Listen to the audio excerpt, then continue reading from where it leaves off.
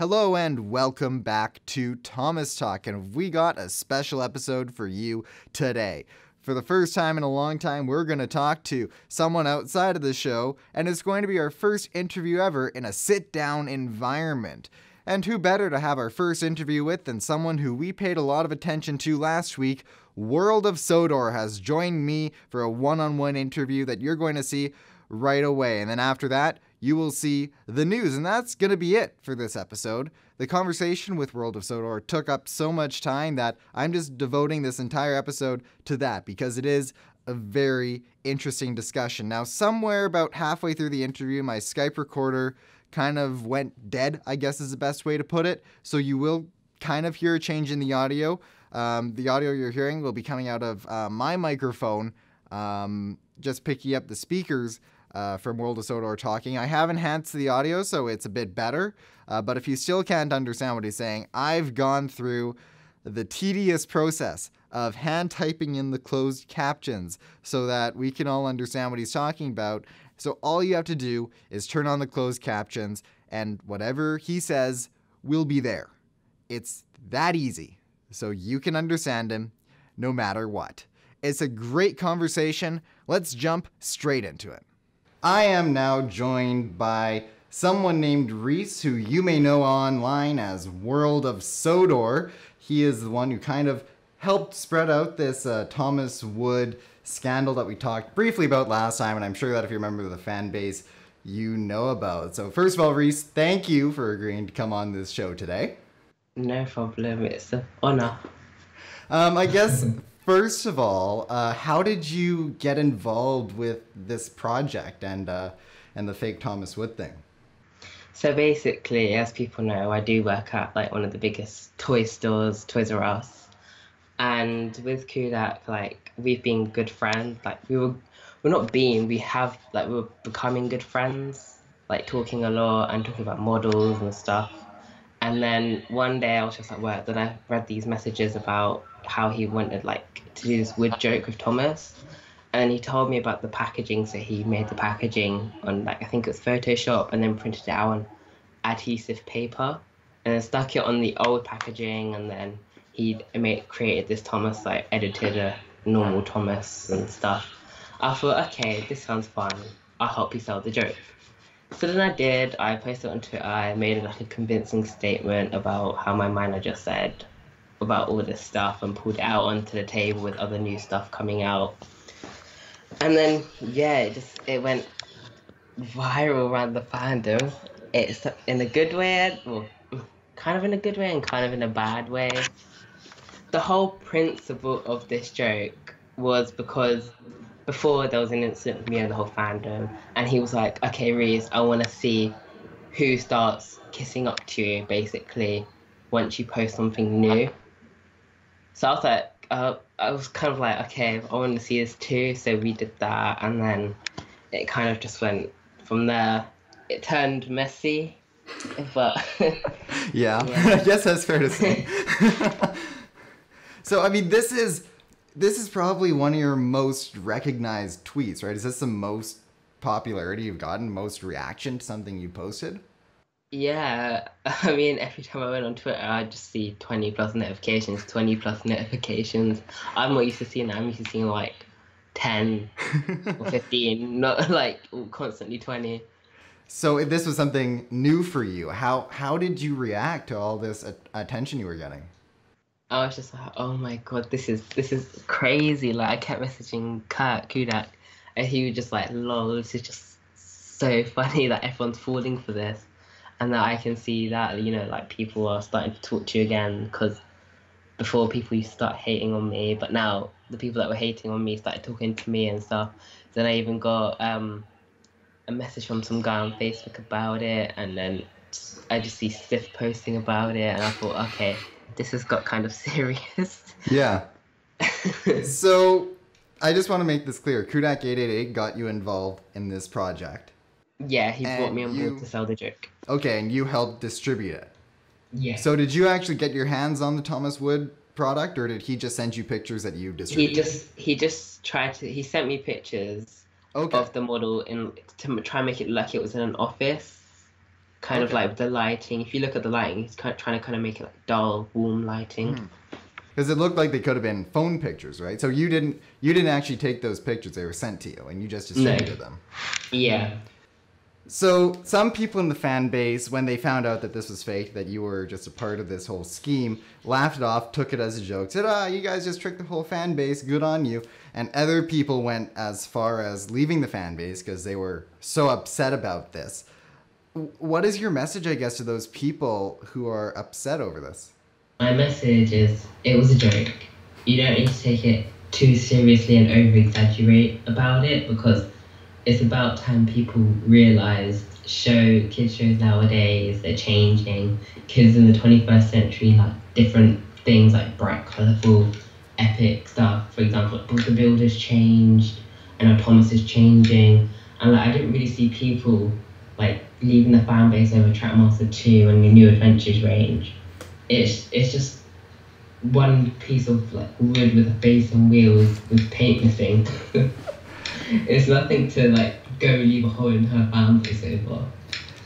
So I guess you're lucky because shortly after it was revealed that you and Kudak did this, they released the pictures of the real Thomas Wood, and people were more angry about that than they were about what you did. So they got over it, and they've kind of forgotten their anger for you, which is, I guess, good for you.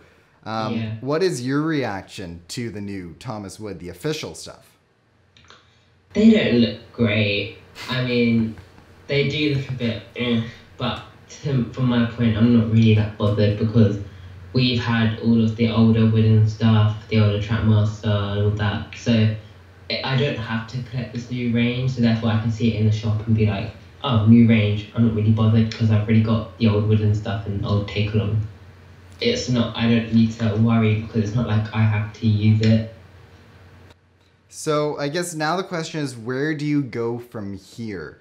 Because I mean, now that this is all done, that it's out there, where do you and Kudak stand on this? What was his reaction once it was revealed? I have no idea where we go from here because I told a group of friends in confidence about this, and in this chat it was about what's said here stays here, but someone clearly didn't understand that, so they went and leaked it, a screenshot in fact, which is even worse. And 1 minute I'm out with friends, I come home, I go into it, I see all these notifications again, and then I go on Kudak's profile, see that he's blocked me. But like, he hasn't even spoken to me about it, which is kind of like a rude move. I don't really want to swear in this, but yeah, a rude move. But it's like, if you could talk to me about how you felt, you don't need to block me because I don't understand then. So you haven't heard one thing from Kudak since it came out that you were affiliated in this? Nope, not one word. He's blocked me, so I haven't bothered with him or his stuff because if he's gonna be like that, I just stay clear and get on with my stuff. It's a shame because I've even bought one of his models to help with like a future project which is coming up. So every time I look at that, it's just kind of like, oh, it's the guy I fell out with over a wooden train. So I guess, I mean, you put a lot on the line for this joke, right? I think you were a very credible source beforehand. You were pretty, I think you're pretty innocent. And now you've pretty much lost a whole lot of credibility. Yeah, I mean, I've had someone message me die yeah. over this situation. So I mean, how do you recover from that?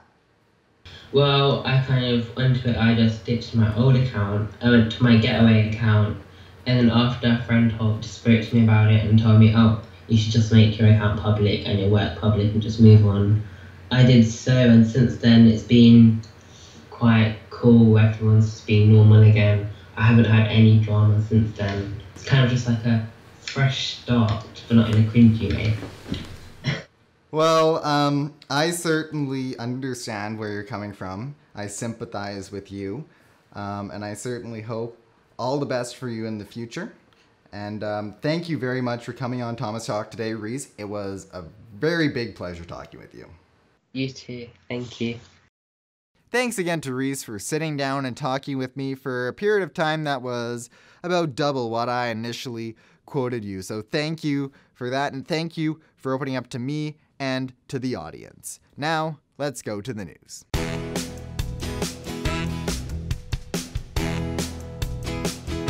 A bit of news here that's quite big, I guess, for the Thomas fan base.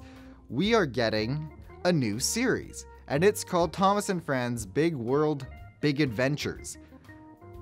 Some people think this is a spin-off series based on an article published a while ago on Kids Screen, but some very, very reputable sources that are very close to the production have confirmed that this is not a spin-off series, that this will be the series from season 22 onwards. What is this new series? Well, they completely reformatted the show. It's no longer just based on the island of Sodor. The show will now be about Thomas and Sir Topham Hatt traveling the world, learning about different cultures, and meeting new friends. I think that's one that we're just gonna have to wait and see how it goes. Now, the big rebranding of the show may come down to the fact that Mattel isn't doing so well financially right now. They are going down in stock a lot, and that is a concern. I think they are facing a big issue with other children's TV shows out there. Paw Patrol, which is a Canadian production, has taken over the entire shelf space from Thomas and airwaves and everything just because of how popular it is. And Mattel is kind of starting to see that they haven't really been keeping up to the demand that Paw Patrol has. So it'll be interesting to see if this rebranding of the show will actually work for them. I think one of the best ways for Mattel to actually get eyes back on Thomas again and children back on Thomas is to maybe amp up the quality of their toys a little bit. To maybe what it was, 15 years ago when I was a kid, because the Paw Patrol toys are definitely at that level, and they're selling a lot faster. So maybe it's time to also match them again and make good toys. And some news on season 21 now. It's coming a bit sooner than we might expect. November will see the release of Christmas on Sodor. Several new episodes will be on that DVD featuring Diesel, Emily, Daisy, and we'll even see a returning character. Terrence is coming back to the show in an episode called Terrence Breaks the Ice, which I'm assuming is about Terrace going on ice and it breaks, especially according to the cover that we see on the DVD. I think that might be a given. Anyways, it's very exciting that Terrence is coming back, although there are some modifications that Jamfield made to Terrence.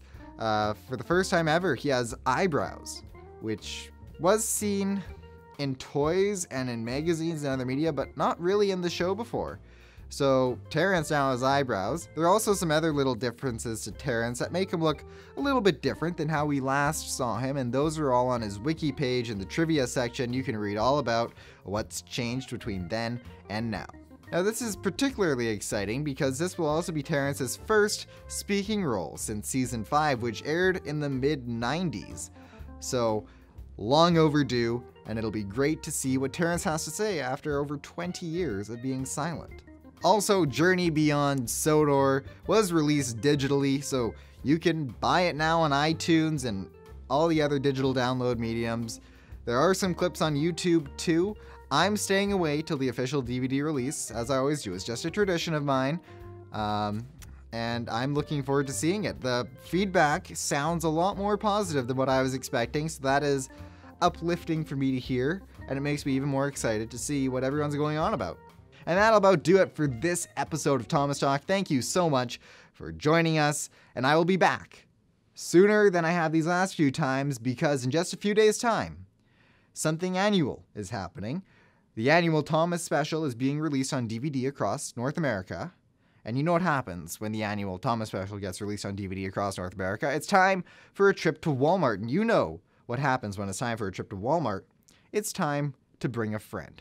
That's coming up next time on Thomas Talk.